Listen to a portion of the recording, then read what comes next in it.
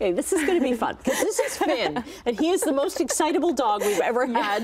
Thanks to Avery McConkey from the Oakville and Milton Humane Society for bringing him in. He's a handful, but he's so much fun. Yes, oh my gosh, he is full of personality. If you are looking for lots of laughs in your home, Finn will definitely provide that for you. He is a 1.5-year-old purebred golden retriever looking for his forever home. Okay, and we say he's so excitable, but now he just sits there and looks cute. Look at you. Look at how cute you are. Boy. Before, like he was walking around all over the place and batting my phone. Yeah. Okay, so tell me Finn's story. Yeah, so Finn was surrendered to us.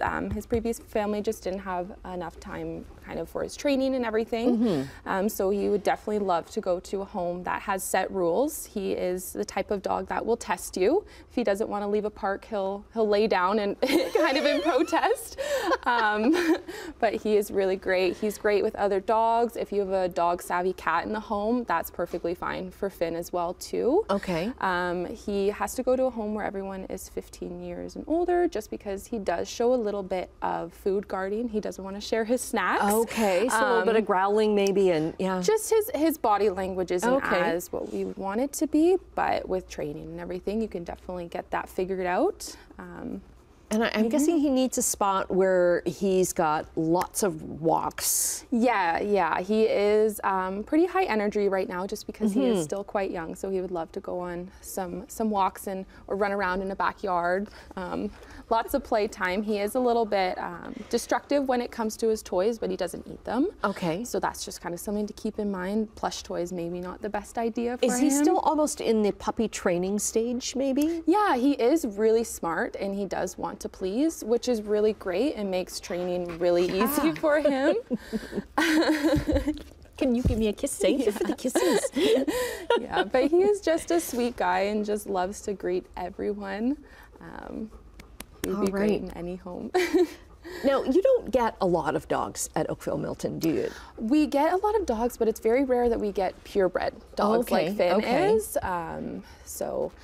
We get a lot of larger dogs. We do have a couple of small dogs right now as well too. So if you check out our website, if you're looking for a smaller dog or a larger dog, we probably have what you're looking for. Okay.